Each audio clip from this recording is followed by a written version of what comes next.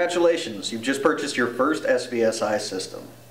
When your system arrives, let's just say you got an encoder and a decoder, they're going to come in these boxes. Inside the box, you'll notice a quick start guide for the device that you purchased. Open the box, start reading the quick start guide. Then let me show you just how easy it is to get a simple SVSi system up and running. Alright, so you've got your units unboxed, and let's talk about a typical installation and what cables would be needed for that. I've got my decoder, my encoder, and my pre-configured Cisco PoE switch.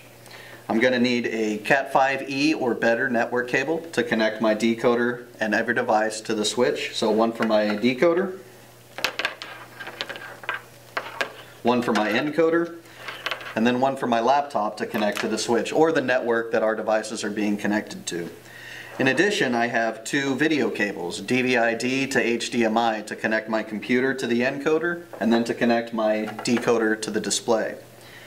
So what I do is I take my Cat cable, plug it into the switch, and again in this instance I'm using PoE, so on the back of it obviously I'm going to use the PoE port since that's how I'm providing power to my devices. And they'll start their boot up process.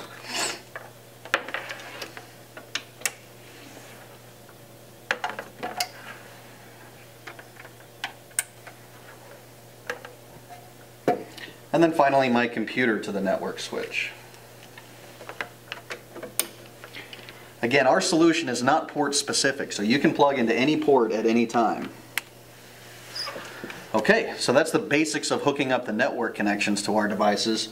Allow me just a minute. What I'm going to do is mount this decoder behind the monitor so it's not seen.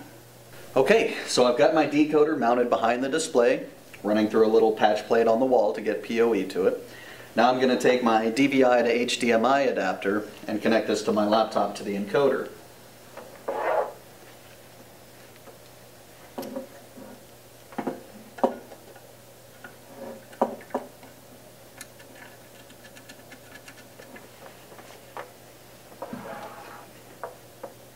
Plug this into my laptop's output.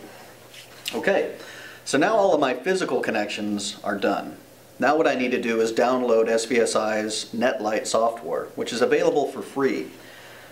So let's go on our web browser to SVSiAV.com.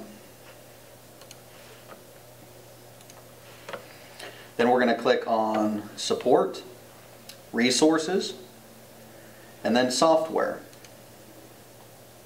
And under Software you'll see there's two versions of NetLight, one for PC and one for Mac.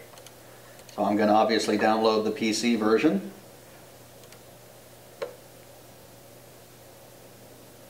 It's a very small program, minimal intrusion, but what's very helpful is bundled with the actual Conductor NetLight program is a tutorial on how to use NetLight.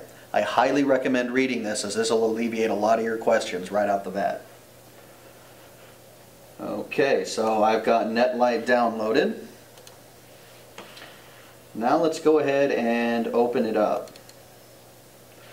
So when I first open up NetLight, I have no devices. The first step is I need to discover all SVSi devices.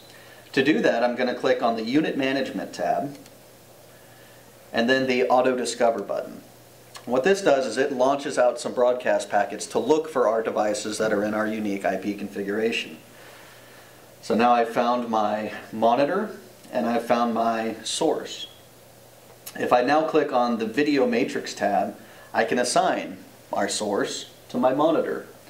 So I line the two up, I click the dot, and then hit the Take button. Once I've done that, I've assigned my source to my display. And there's my monitor. So as you can see, it doesn't take but a few minutes to get a fully functional SVSi system up and running. If you have any additional questions or need more support, please feel free to call us at 256-461-7143. Thanks.